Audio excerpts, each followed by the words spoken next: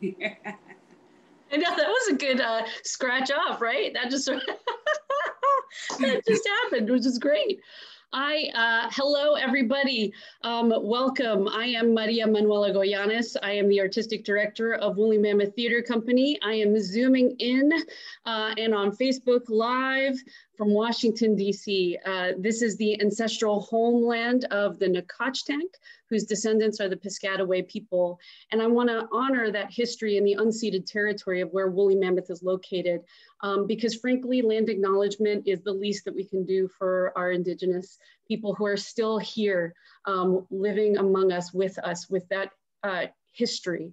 It must be partnered with action and real relationship with our Indigenous community in Washington, D.C. So we're working on that, and I'm looking forward to sharing sort of the fruits of those relationships in the future. So thank you and welcome to Woolly's Wonderlist. This is our final conversation of this year with the amazing Toshi Reagon. Hooray! Glad you're here. So Woolly's Wonderlist is where I get to sit down and chat with some of the folks who inspire us and hear about what's inspiring them. We'll dig into ideas and influences that have shaped their careers and get some unique perspectives from them. As I introduce today's incredible artist, if you want to type in the chat where you're joining from, feel free to do so. But I could not be more excited to be spending some time with Toshi. Now, Toshi is a singer, musician, composer, producer, curator, I mean, artist, activist, et cetera, et cetera, et cetera. I mean, frankly, like, what is it that you don't do? Even the quotes from like Vibe magazine, one hell of a roller coaster ride, and like popmatters.com says you are a treasure waiting to be found. You are a one-woman celebration of all that is dynamic, progressive, and uplifting in American music. Here's to that. I know, right? I know you because, well, first of all, I would sneak into your concerts at Joe's Pub when I was working at the Public Theater. That's right. Whenever I heard that you were playing, I was like, I'm getting in there, I'm getting in there. And also you always do such a good job of bringing all these amazing people together. It's like a superpower of yours, which is, it is. And I feel like we're gonna be able to get into that a little bit with Parable and the Sower, which is actually one of the main reasons why I really wanted to talk to you, because we announced that we are working with Strathmore Music Center to bring your incredible adaptation of Octavia Butler's Parable of the Sower to the DMV area soon enough. When things are safe, when it is safe to gather, that is going to be, that is going to happen here, and everybody's going to get to see it. Yeah, I know. Yeah. Exactly. I wanted to start things off because, you know, this, to acknowledge the moment that we're into, we talked about this, and I just want to acknowledge like what's happening around us that we're having this conversation. So it's been 225 days since we went into quarantine and began working at home. Just yesterday, Amy Coney Barrett was sworn in as the newest Supreme Court Justice. We are 6 days out from an election, arguably, certainly the most important election that I've been a part of. And whatever happens next week, the world most certainly will not stop spinning. The pandemic will not be over. We are in a marathon, and the stuff that we are doing right now to uplift Black and Indigenous people of color in particular and center those stories needs to continue. And I know that's something that you care deeply about too. I wanted to know if, you know, it's such a heavy question about like, how are you feeling, and that acknowledging what's around us. But I'm wondering, let's just talk about this moment and where you're at. Well, I feel good. I feel really good. I'm in a place where I can lay my head down tonight. I have 3 beverages. I'm living in abundance, and I'm in part of spectacular communities of people. Some are artists and some are people who do other things, but I have friends and I have family. you know, I woke up this morning and I could see and I could breathe. And so I think I feel grateful for that. I appreciate your question. I appreciate it a lot because it's just an extraordinary happening that we're all a part of. And I think that the thing that just comes to mind is like, it's a lot of breakups. You know, it's a lot of, you know, it's probably a lot of endings and a lot of breakups. It's like, you know, we can now break up with a lot of mythology around, you know, how our country is run, and you know, some of our assumptions about, you know, what we can expect from government, and you know, break up with some of our behaviors. Like we've all had to just learn to do different things and be a certain way, and, you know, break up with people because you ain't know you was gonna live in one place where you couldn't actually, you know.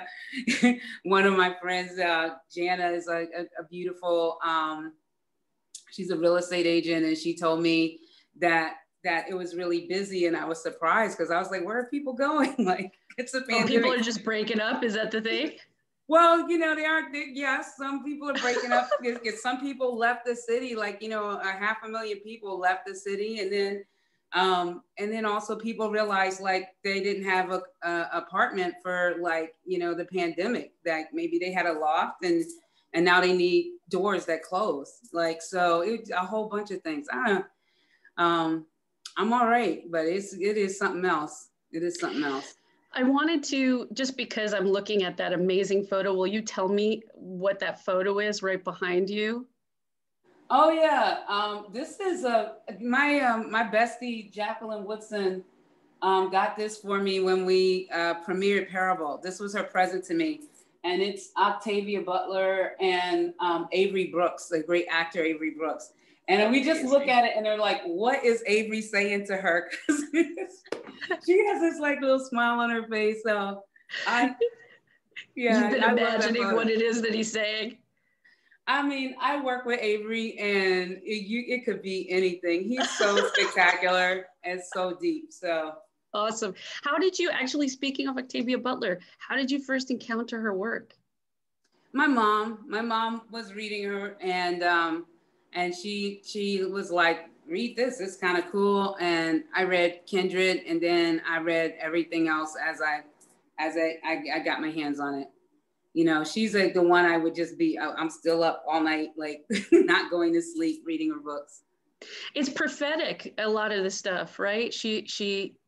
I'm curious about what made you then decide to actually turn Parable of the Sower and Parable of the Talents, really is in it too, into this bigger project, this endeavor that you've been on for now years.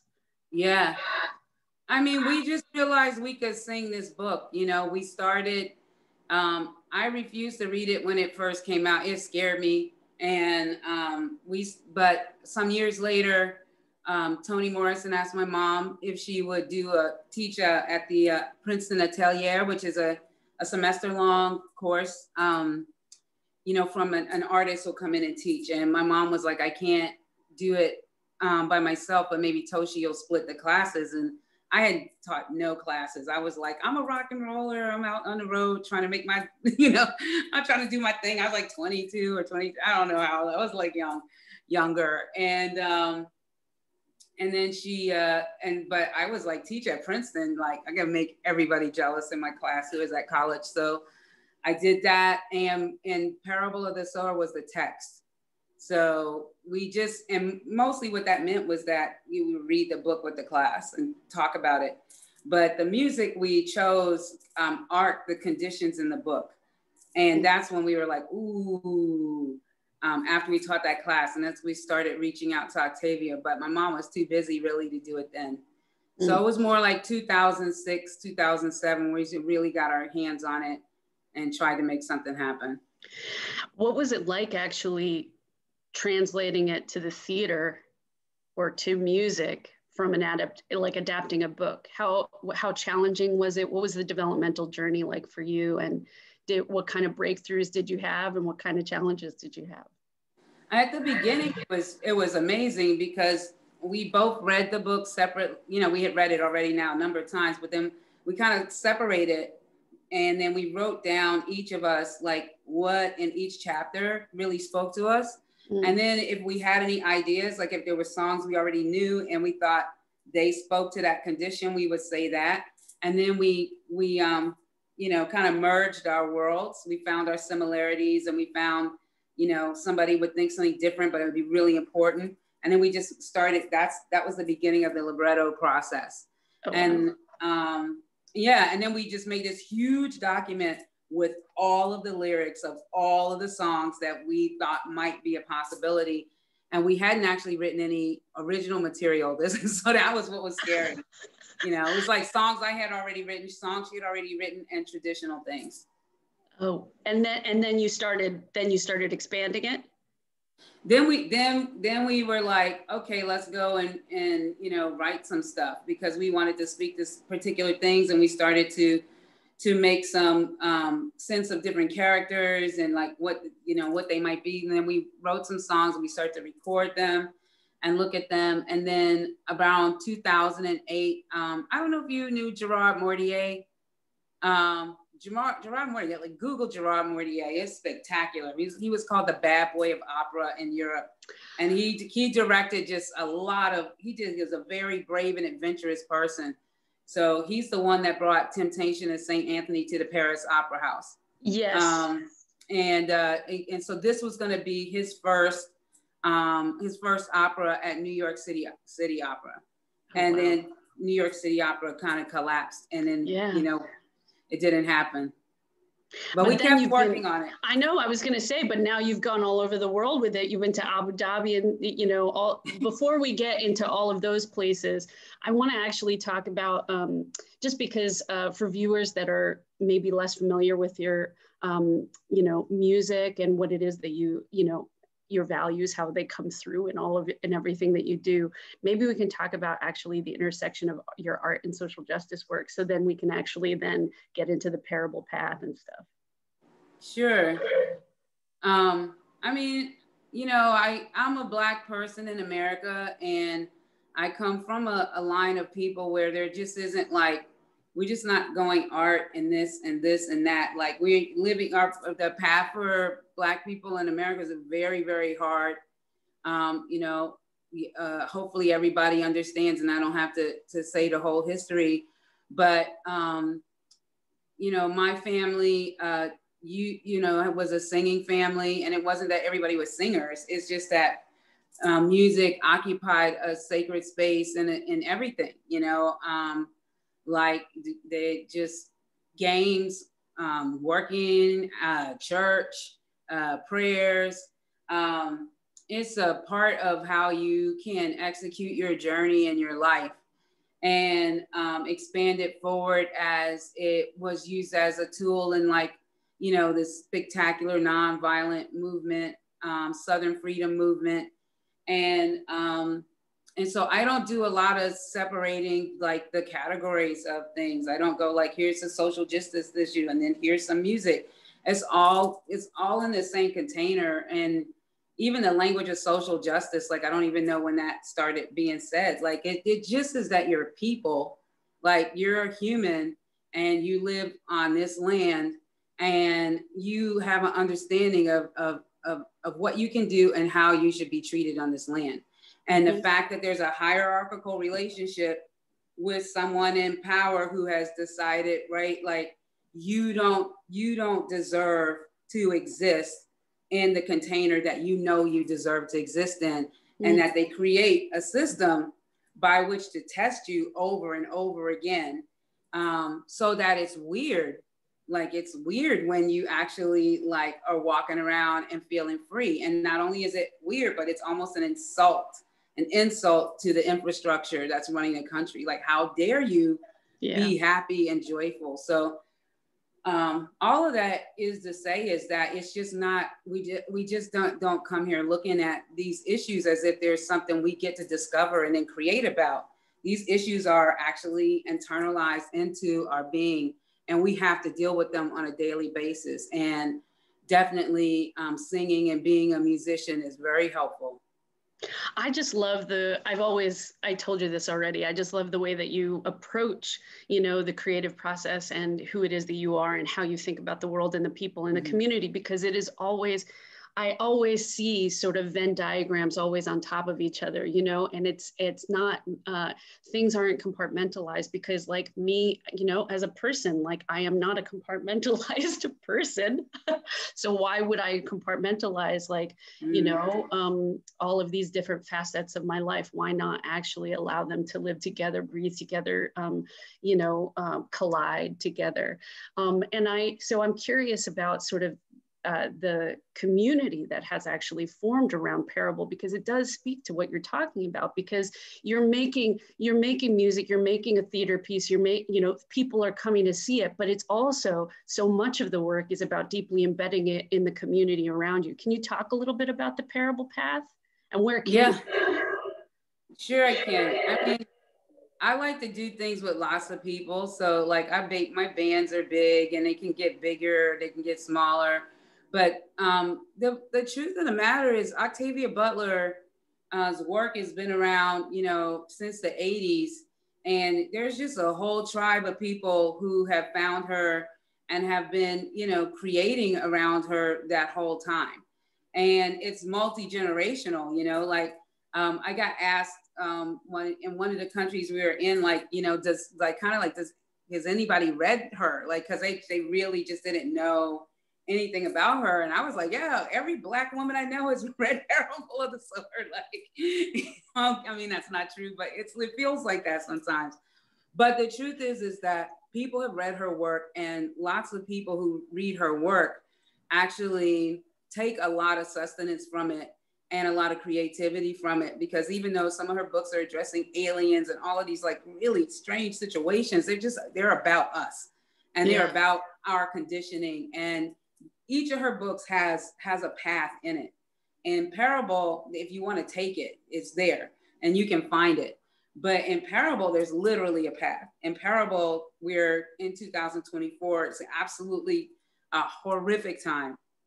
And if you told me in 1997 we would be so close to it, I just would have been like, there is no way this can happen, because people are going to be like, we actually like these blue skies. Like, we actually like flushing a toilet. Like, we actually like sending our kids to school and staying at home or going to our job. We actually like food on the table. We actually like nobody attacking us. Like, we like that more than we hate anything else. And so the least we're going to do is keep an infrastructure of society that we can function in. And that's not true. It's not true. I was like, I could bet on it, but no, you can't. People are motivated by the strangest things. And Tell me about it. I'm like, but you could be happy. Oh my God, I can't. It'll take us a whole hour. But the point of it is that, in this story, people who have already been living in the worst of times, and they're upper middle class, and so they were able to kind of like make a functional community. They built a wall around themselves, and you can imagine, first it was a gate, and then it was like a gate made of iron, and then it was a gate higher up with barbed wire, and then it was a giant gate that had a big lock on it, and then everybody had to have a key, and they functioned. They let go of their cars, they let go of their domestic animals, mostly vegetarian. They learned how to make bread out of acorn flour. Like they become a community, whether they like each other or not. And it seems like it's something that would hold, and the story is really like, it won't. Like, it can't. You can't hide yourself behind a wall and think it's sustainable. So eventually you got to leave and be on a path into an unknown place. So I was thinking, like, that path walking in Parable is rough, y'all. So I was like, we don't have to do that right now. Like, look, we could walk some paths that we actually know, and we could travel in multiple ways, and we could use our resources now. The most important thing is to make a commitment to other humans. I will not kill you. I will not steal from you. I will watch your back. Like, these have to be the commitments that you make to one another. Strangers, people live in your building, that person across the street you never talk to. Like, it is the only saving grace when the offering of violence comes. And that right there made me just never want to do this piece without other people being involved. And so I show up and I just basically say, who wants to work with me on a path, a parable path? And because of Octavia's works and because of the genius of people in their own communities knowing what they need and what they want, that is always a very vibrant and amazing experience. And it's continuous. And you're right, it doesn't stop because the show happens. The show is a belly button that we all kind of sit around to look and see each other and witness this work. But the path is the thing. Like, I really think Octavia wants us not to kill each other and waste time and ruin the planet. Like, she wants us to live together as great citizens, and we don't have to like each other. Like, it's not about liking each other. It's about being able to live together. So amen. I mean, amen to that. So you've had some success. So you went to Abu Dhabi. You've been all over this country with this show. You were telling me about the Parable Path in Boston and that community there. Will you tell me a little bit more about it? Yeah, Boston is hot. Boston, I have a website in Boston, Parable Path Boston. There's artist communities. There's an artist group. There's all kinds of things we want to do. I can't even say all of the projects, but we got stopped. Like, we were supposed to do the show in Boston in March, and then we had planned a bunch of things around that and after that, and then COVID hit, and now we're creating intentionally through the COVID lens our work, and it's very exciting. So very soon you'll start to see these blossomings happen, and all the way into next spring. I'm very excited about that. And it'll be inclusive of people from other communities. So Boston is, Boston is really holding up. And I'll plug one of our events at the end.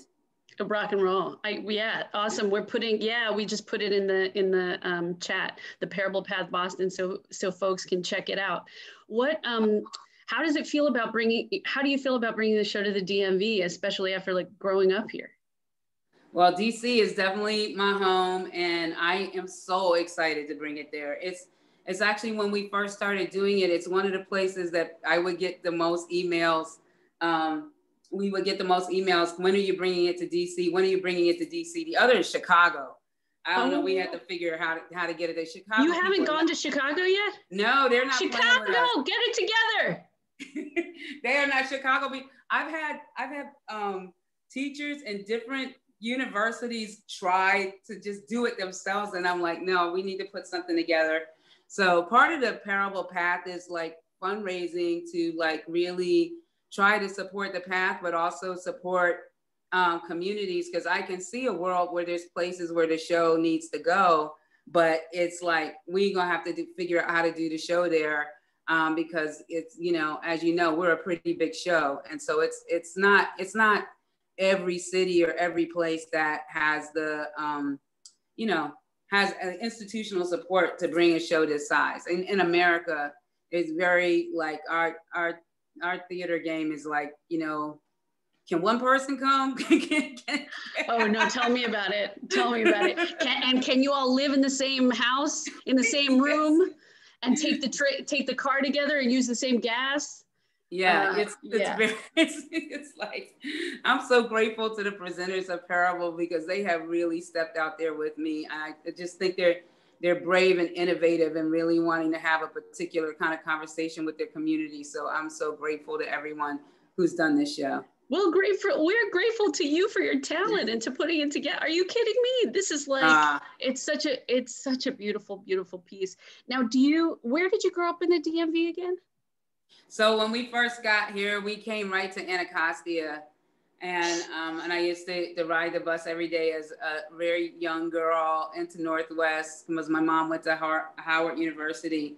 So I was going every day in the Northwest, and I'm traumatized by riding buses because I was way too little.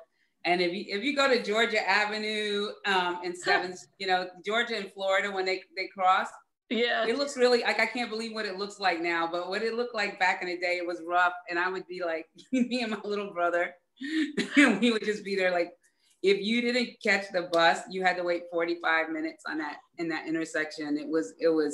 That's rough. It was rough. We had to do what we had to do. Mom had to do what she had to do, and it all worked out. But I have feelings about riding buses. No, oh no, from DC. Ooh.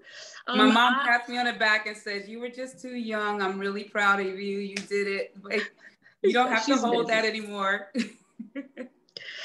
We should drop in the chat Sweet Honey in the Rock for folks to go check out your mom's work, and that, you know, Google that shit. That music is gorgeous. I want to tell you, we love listening to your podcast with Adrienne Marie Brown, Octavia's Parables. And I would love to know how that project came about, and what's happened like.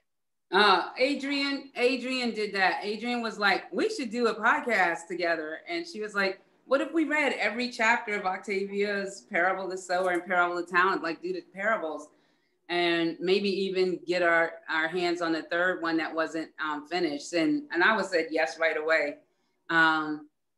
It's been such a powerful experience because we both, you know, end up reading the chapters again. And we've each probably read these books like 100 times, and I'm still learning from them. So it's been great. And the reception has been amazing. Thank you, everyone who keeps tuning in. Yeah, we should drop that also in the chat for your so you get more listeners. That would be great. Yeah, that would be really good. I just keep thinking also about you've done so many things in your career, like you are like what I was saying before, is just not just you know, producer, curator, artist, composer. Is it like, can you talk a little bit about sort of like, it's not like switching hats. We already talked about like, you can't compartmentalize, you know, you're all one being, it's one container and stuff. But can you talk about all those different aspects of your career, and what's that been like to juggle that?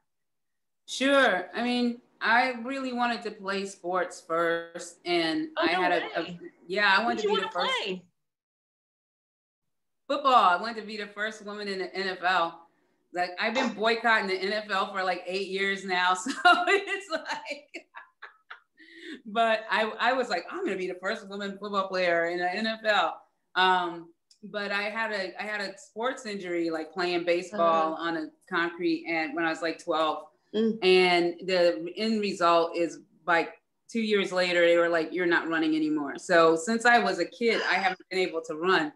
And I've had all of these surgeries on my hip. But when we were in a doctor's office and the doctor was like, you can't run, I just turned and looked at my mom and I was like, I'll be a musician. And it was that quick. I'll be a musician. And she was like, okay, you know. And when we were in the music, had you played guitar at that point? Had you played at all? I was musical, but it was definitely like the behind sports. So like I had figured out a little bit how to play the drums, and I had like, you know, started noodling on the guitar a little bit, and had my best friend Danny Lopez and we would be like, you know, teaching each other Neil Young songs over the phone. You know, just I was kind of in that, but I was just like, I'm gonna be, you know, this football player. And you know, she told me to learn how to be a producer. She was like, you know, she said, stay away from drugs and learn how to be a producer. And she's like, learn how to produce your own shows, produce records, produce everything. And it was through that I ended up producing my first concert. And 17 years old, and it was at my school, and I charged $2. And it was packed, y'all. It was packed. And it was amazing. And since then, I've kind of been a part of producing myself and everything I've done. You know, you're now working with me, and I have multiple hats on this production. I'm like, you know, I'm in the show. I'm a music director of the show. I'm a composer. And I'm also the person that, like, along with Tommy, who books the show, I show up right almost as soon as he does. And sometimes I'm before the show is booked, because I'm the person who introduces the piece to the presenters who want to present it. Mm-hmm. And then I have a personal relationship with everybody who presents this show. Like, people become like people, and it's something we're working on together. And it's so impactful to really understand how people do their jobs, what their innovation is. I'm moved and I learn so much from them. But I just am like, oh, this can be, I can be an institution in myself, and I can, like, center my work in the things that are important to me.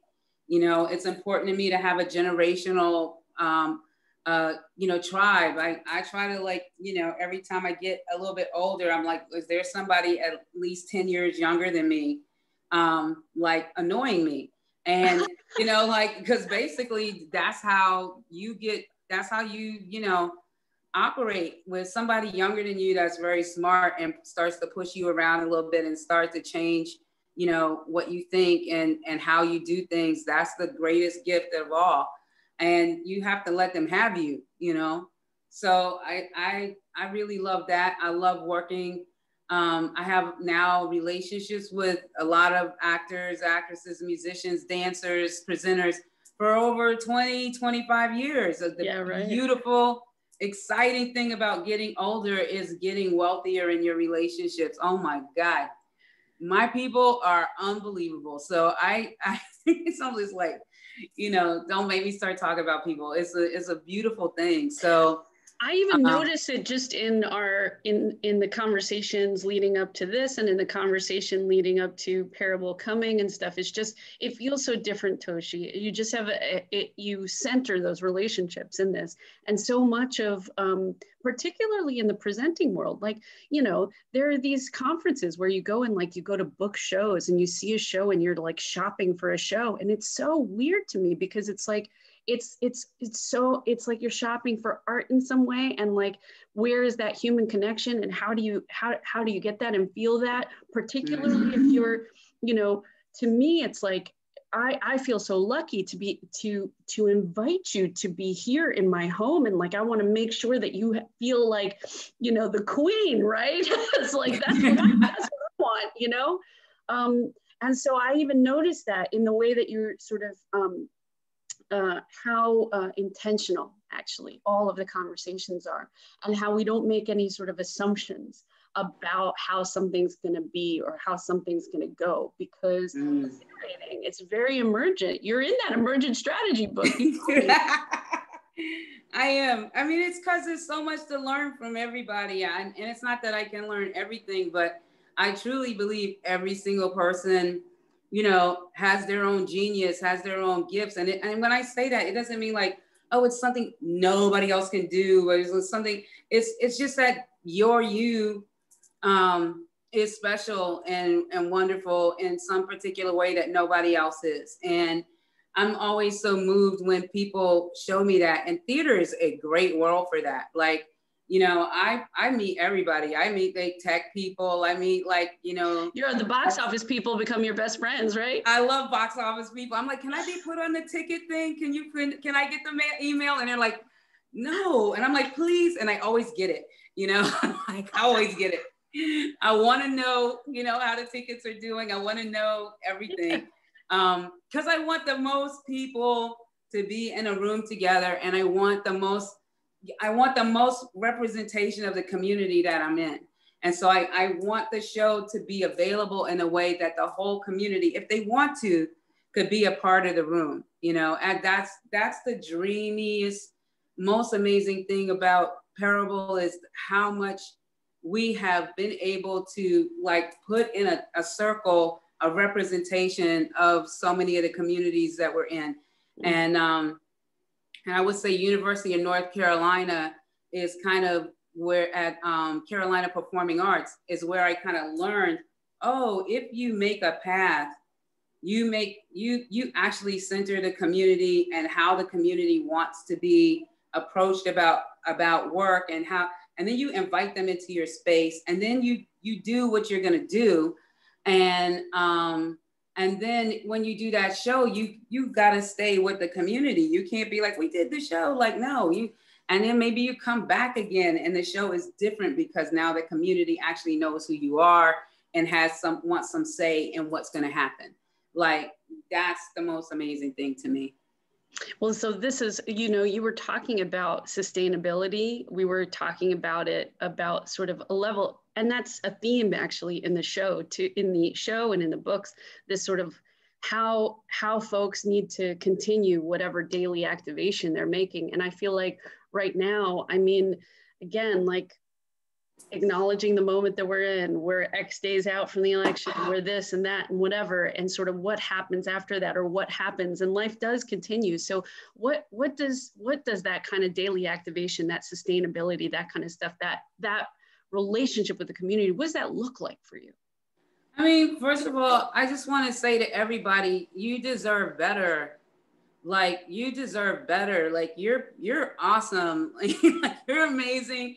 And I'm just going to assume everybody here is incredible, and you deserve better. Like, this is horrible. Like, we should not swallow this. Like, somebody's trying to feed us. We should reject it. We should cover our mouth. Like, we should turn our heads. We should throw shit off the table. We should refuse it in every way we can. It is an incredible abuse. It's an incredible abuse. It's so abusive. I am like, I get even sadder for my ancestors, because I understand that this particular tyranny is the tyranny of the founding fathers who created this country and thought it's okay to create a path of violence and genocide on the rightful tribes of this land, who the first people of this land, to kidnap people from Africa, from multiple countries in Africa, start the transatlantic slave trade that happened for hundreds of years. When I go and do Black History Month shows for children of any race, any children, and you try to explain like how long that is, and I ask them, how long is 5 years? How long is 50 years? And they'll be like, this, and like, how long is 100 years? Yeah, 200 years, 300 years. I mean, I'm like, what do you think it is? And they'll be holding hands and they'll be trying, 400 years. It's too much. And the fact that there was innovation and specific pushbacks meeting innovation against a diabolical system that created every institutional process of running this country. And that the descendants and the descendants and the descendants of the descendants basically are like, well, we can stay here. And the country is like, well, if you're going to be here, we're going to figure out how many ways we can abuse you. And I think like when you look at the people and it becomes common, like, well, of course, Black people would be treated this way because look at their issues. And of course, like Black men should be treated this way. Look at women. And then you're like, oh, but look at, the indigenous tribes of this land and their descendants, and the people who said, well, shouldn't they get their land back? Oh no, they shouldn't. It's been so long. Why should they? Then when you think about the planet itself, just the planet, the water, we have to accept that what comes with leading this country politically is a lot of power to follow in the footsteps of what was there before. And it takes really strong and creative people to reject that, because it's literally handed to you. Yeah, right. And it's the default. Yeah, and what we're witnessing is someone who's picked that up and run with it.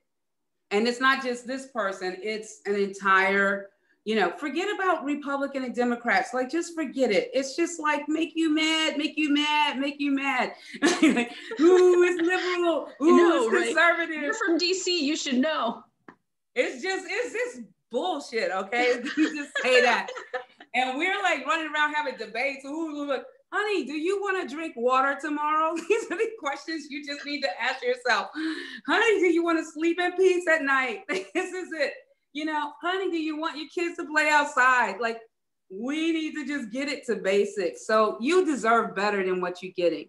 And the fact that this person has blood, this whole administration has decided to let COVID wreck, because we learn every time there's a disaster and people die and people lose homes, this whole other thing sweeps in behind them. Talk to people in NOLA, sweeps in behind them, talk about Black Wall Street, sweeps in behind them and takes all the stuff and then runs it the way they want. So that's what this is about, except for it's a move for the entire country.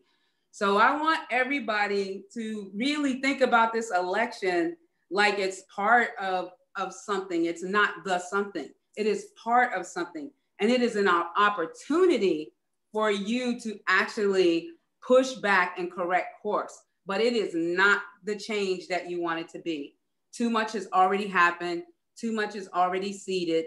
And you need to think of this as one thing. No matter who wins, and people really hate that I'm saying this, but no matter who wins, the level that you're operating on now will stay the same or higher. Even if it's Biden and Harris, it doesn't matter. We will have 1 or 2 years to push, and shift this. And it doesn't matter who's in the office. It's better if Biden and Harris are in the office. So please vote for Biden and Harris. But if this other person gets up in there, let me tell you, let's get it together. Let's get it. You can have a minute, you know, and be like, oh my God. And then after that, let's get it together. Let's get it together. Yeah, no, this is why I wanted to start and frame the conversation with, this is a marathon. This isn't a sprint. This doesn't end on November 4th. We have a lot of work to do. We have a lot of work to do together. Okay, so we're at the lightning round, my friend. You ready for it? I'm totally ready for it. Amazing. Okay, good. So what you reading? I'm reading Alexis DeVoe's book, Yabo, Y-A-B-O. This book is fire. It's fire. People, right now, go and get this book. I've never read a book like in 10 pages. I'm just like, oh. And it's amazing. It's so good. Oh, she's such a genius. And I gotta say, shout out my bestie, Jacqueline Woodson, has this wonderful book for young people called Before the Ever After. And it's a football story. So I was kind of her football consultant. It's your heart. So I've read that already, but I kind of like, let me shout her out. Rock and roll. What about, what are you watching? I'm watching a lot of Korean dramas. I am just... Is that like coming up on Netflix for you? It's everywhere. You know, you can watch Korean dramas are everywhere. They're like on Netflix, they're on Hulu, they're everywhere. Korean dramas, I'm the kind of person that I need to go in a completely different area. Like it's literally not a part of my life at all for television and movies and stuff. I need something that's just all the way over there. So Korean dramas, I'm like, do you have one that you want to sort of specifically say that if you're going to start with the Korean dramas, we should go there? Not really. So there's so many of them. I mean, it's such an industry. The first one I watched was called The Coffee Prince, and I watched it by accident because I don't love I like looking at what other countries are doing. So I watch a lot of Indian cinema as well. So like I love the old Bollywood movies and they're awesome. Yeah, so you just kind of Google around and you just decide what you like. If you like pretty boys, then you're gonna like, there's just a whole genre around pretty boys, like flower boys. And then if you want, like, you have to really look to find some progressiveness around like women characters and stuff. Like it has its certain thing. It just might not be for everybody, but you know, I really that's what you're, yeah, but it is for you. So what are you listening to?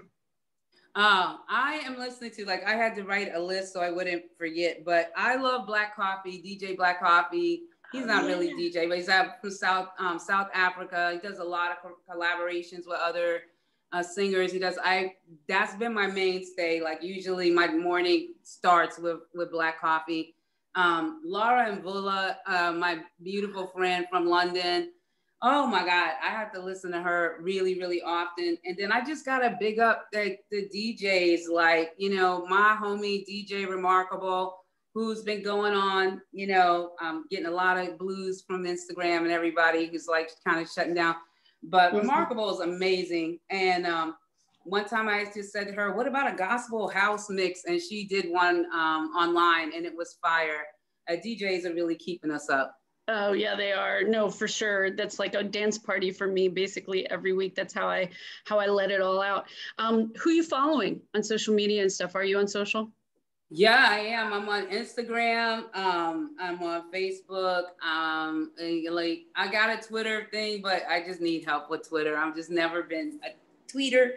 I'm following Alexis Pauline Gumbs. Alexis Pauline Gumbs is a brilliant, like, I recommend her to everybody. And Facebook, I put her in Facebook first. So I'm pretty much guaranteed to see a smile like you wouldn't believe, and learn something really good, and or see her process. So she is a writer. She's a poet. She's Dr. Paul, you know, Alexis Pauline Gumbs. She's I don't know. She be thinking about everything. But she was writing every day, like last year, this marine mammal meditation. And it would be like taking a story that was about a particular, you know, kind of mammal and its journey often intersected with us in some way. Wow. And then became relatable to something that either happened personally in her life or that happened to us. And I read these things, like, I was like running to them, like, did she put it out yet? And then I called her and said, I want to hear you read these. And so we recorded actually 10 of them. She said yes, which I'm amazed with. And so slowly over the next period of time, we'll be releasing these meditations. They haven't come out yet, right? No, not yet. But her book of the meditations is called Undrowned. I ordered it. I haven't read it. She's an extraordinary person. I follow her, and it's kind of like, you know, how sometimes people are extraordinary and they're just like, you know, I don't know. It's almost like there's a big sign, and hers is like she's like, if we had a community, she might be like the root woman, but the root woman who also was a poet and also could, like, you know, write a foreword to your book and also could teach a class. It's also, I mean, and also, she's amazing. Yeah, she sounds it. She said, thank you for that. I didn't know her, so I got to go get that book too. And I can't wait for those meditations. That sounds amazing and exactly what I need. Okay, so last question. What is one life-changing thing you've learned so far in 2020? Wow. Okay, I thought about this a lot. And I have to tell you, it's that blah, blah, blah matters. It's that, like, you know how you can be moving through your day and you just don't realize, like, I always talk about is special gifts that I know everybody has. But maybe people really could doubt what they know about functioning. And maybe they think what they're special at isn't like something that is expandable or something that doesn't like actually have a relationship to anybody else. But if this one thing this year has taught me is that's not true.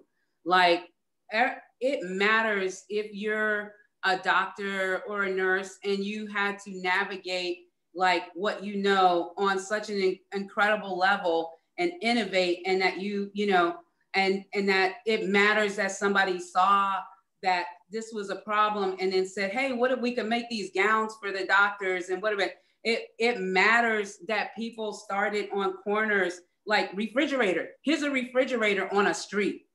People put food in it, people come and get it. It matters that people work so hard to keep their stores open. It works, families potted together, and we're like, and you can think it's going on so long, like, is it ridiculous? No, it matters so much.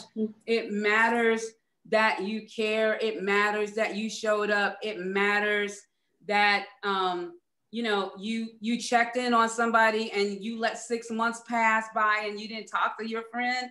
But then today you were like, that's the day. It matters that you did that. It just, your goodness, your half-ass attempt to try to do something, all of it matters. It really does. And I think we will all get a lot of opportunities to be told or to be made to feel like it doesn't matter. But if you think about the territory we're in, you know, if you think about that the challenge of oppression that we're in is to actually make you doubt yourself and be afraid. You could puff up your chest right now and say, no, it matters who I am, and it matters what I did, and it matters that I care, and if it's this big or if it's this big, it all matters. All of us matter together. So that's what I learned. It's so many good things that have happened to me when I've been okay and when I've been weary, because somebody was like, yo, what's up? Like, what's going on? Can I help you with this? Whatever. It matters. It matters. 2020. Yes, totally. and obviously Black Lives Matter. So no question. No question about that. No. So where can people find you online? What's your website? Okay, I'm ToshiReagon.com, and I'm on Facebook, and my regular Facebook page is public. It's always been public. I don't need to be your friend unless you're just like, I really need that reward. I just make it public.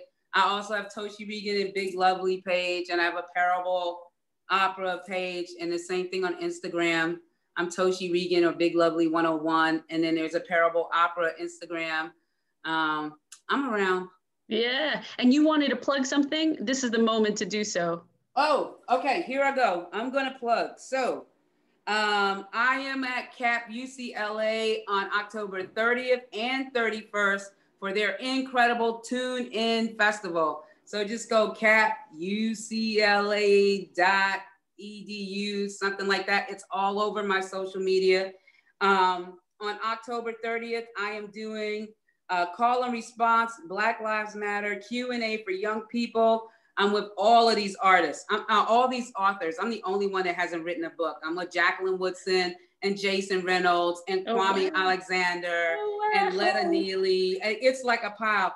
And kids ask questions and we answer them. And kids are brilliant. Like these questions are incredible.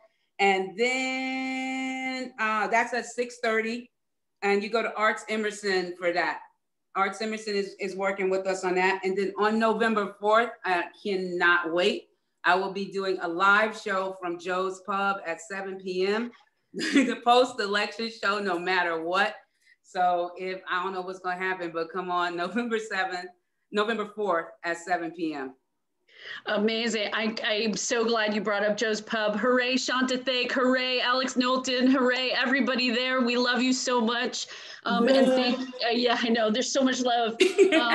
Thank you so much for your time tonight, Toshi. It was really, really wonderful to share this virtual space with you. Thank you so much. Yay. All right, rock and roll. Take care, everybody.